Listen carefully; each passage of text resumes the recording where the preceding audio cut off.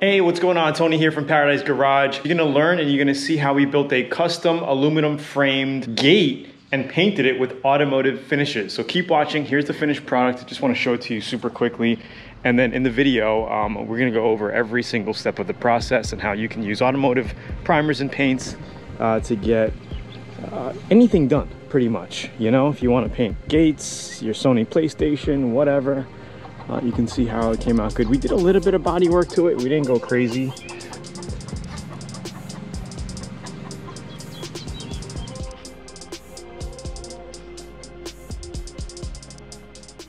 All right, so again, thank you for watching the video. I'm gonna be popping in and out with voiceover like this.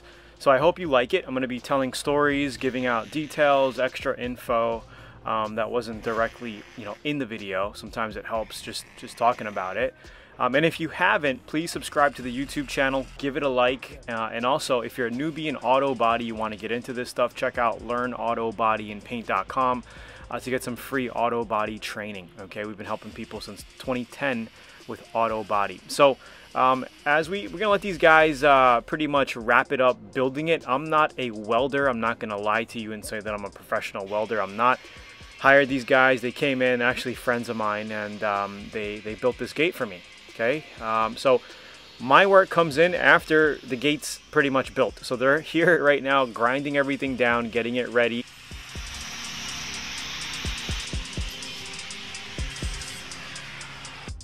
So after they welded it up and grinded it, they sprayed it with an acid wash, okay, to remove all of the burn marks and whatnot from the welds, and then just hose it down, spray it down really hard. And now what I'm doing is using a 220 grit sandpaper on a DA, dual action sander, what you see me using here, and we're gonna scuff the whole thing down, all right, so we can spray our epoxy primer on it. And now there's a lot of people asking questions, what's better, an epoxy primer or an etching primer? Now, long story short, an etching primer is more porous, so it absorbs moisture more than an epoxy primer. Okay, an epoxy primer is less porous, it has a good seal over metals. So it's a good idea to use epoxy primers over metals, and that's what we did on this aluminum frame, and that's what you want to do on metal cars as well. So let's keep cranking.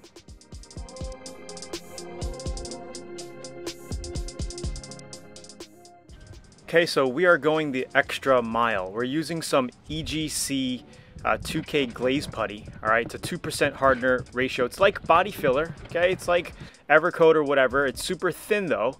All right, it's a very smooth glaze putty, and all we're doing here is filling in some of the seams, some of the pit holes in the weld marks, just to go the extra mile and make it look better. We didn't really have to do this, but it's a gate that's going in the front of my property. I said, why not? Let's just kind of hit these corners up so it looks nice. And we'll have more videos on doing body work and sanding and all that, but I didn't actually get some footage sanding this thing down, but all we did was use a 320 grit, okay, knock all the high edges off, smoothen all this putty work out about 30 minutes after we set this up.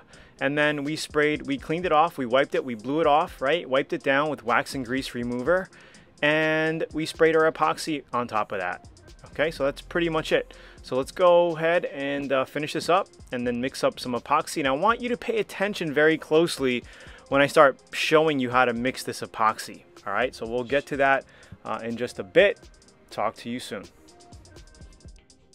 So we're mixing a batch of Shopline JP375. Now take a look at this. This is unmixed paint, and I want you to look at the drips. Super important. My father taught me this when I was 13, 14 years old, when I was starting to mix paints. Look at how sticky this is. Look how long, this is real time. Look how long it takes for it to start dripping.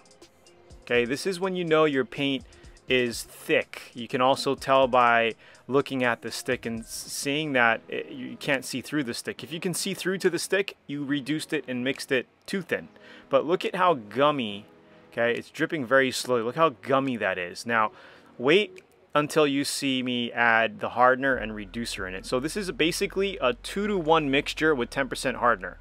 So if you look at here, if I filled it up to the number 3 line on the left, I have to fill the hardener up to the number 3 line on the top section right there, okay? So that ensures that you're doing a 2-to-1 mixture, and then you can add about 10% or more of reducer to thin it out so you can spray it out of maybe a smaller tip size, okay? That's a solution. So I'm adding a little bit of reducer, not a lot, okay? And this is why being able to mix paint and check out the drip consistency is super important. So now this is real time. Look at how it's dripping now. Okay, look at that. Just look at it. See, it's like a 1, 2, 3. So that's a good mixture to come out of a 1.3 or 1.4 tip size. Working on a 17-foot aluminum frame for an automatic gate. Okay, we're gonna custom paint it, but not a crazy color. We're just gonna go with a gloss black. Okay, so if we take a look at what we have here, I just figured why not? Let's just kind of smoothen out some of the welds, you know, just lightly, things like this. Nothing crazy, mostly the corners. Take a look below here, the corners, you know. So now we got prepped up aluminum. So what we're gonna do is we already mixed up our epoxy primer. Okay, we thinned it out a little extra because we're gonna be spraying it out of a 1.4 tip size. Okay, so all you gotta do, you know, primers are meant to spray out of a 1.7, 8, 2.0 to get the thick material on.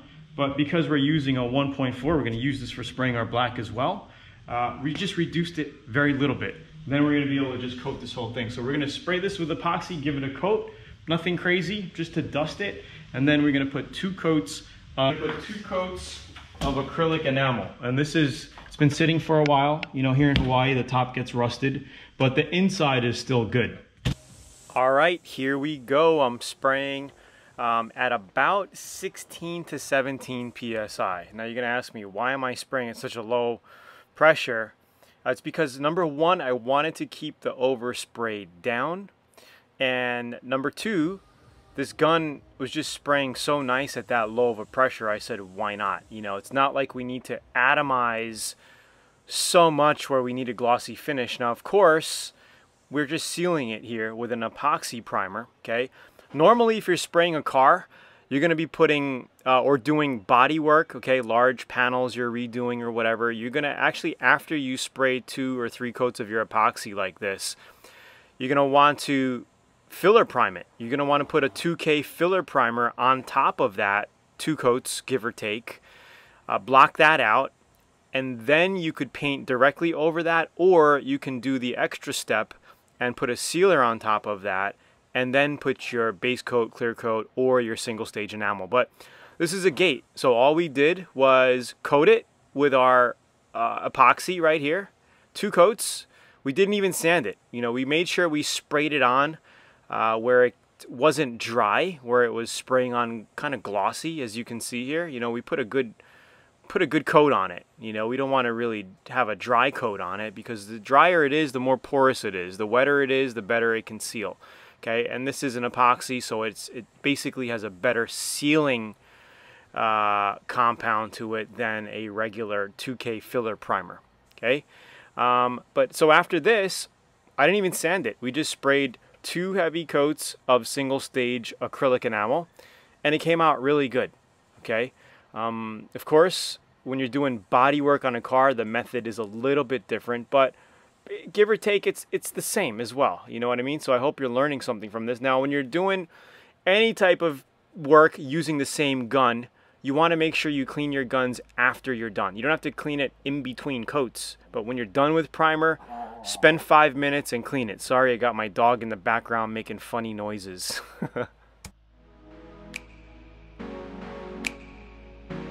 Okay, so I got some single stage acrylic enamel off eBay. It's called XL Auto Body Products. Pretty good black if you ask me.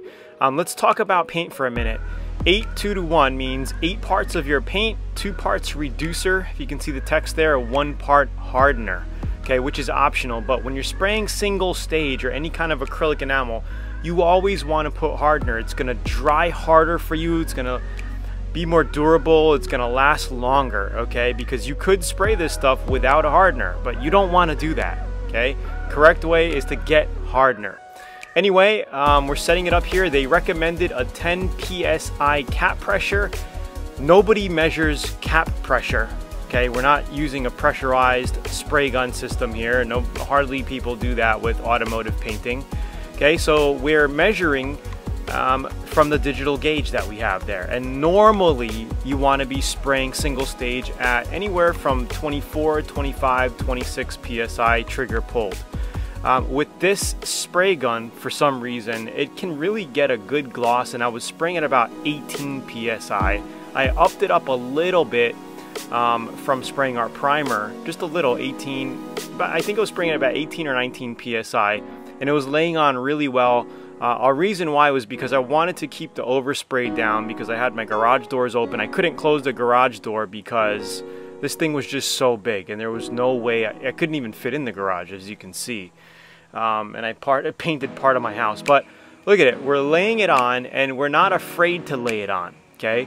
Single stage enamel, when you're painting cars or pretty much anything, you want to lay at least, at the minimum, 2 medium wet heavy coats, okay? And the first coat is always going to come out, I wouldn't say, the first coat will not come out as glossy as your second coat, okay? You want to get it on glossy, but you might have some of that texture, some of that orange peel. You might be like, man, it's not looking good. But the second coat always does wonders. It does magic. So make sure you're putting on 2 heavy to wet coats, okay? Don't be shy on your first coat. Just give it a coat, as like I'm doing right now.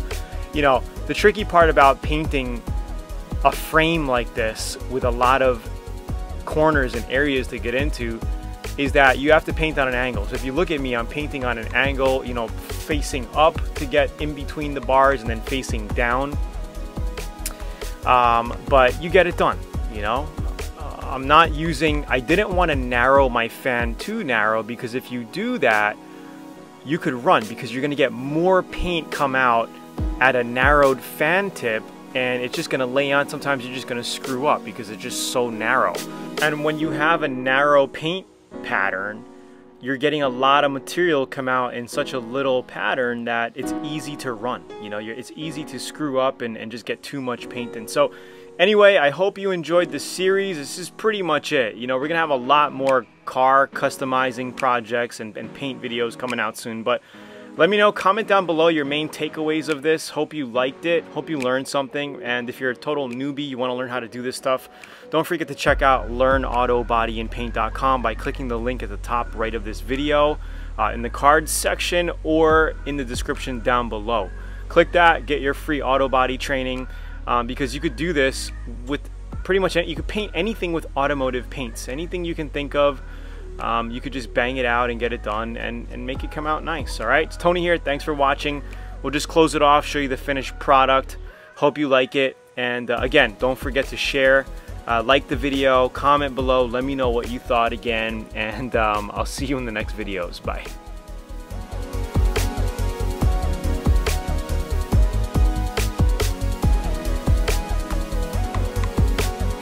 Hey, what's up? Tony here, and we just painted this gate frame with the Atom X88 spray gun, and it came out great.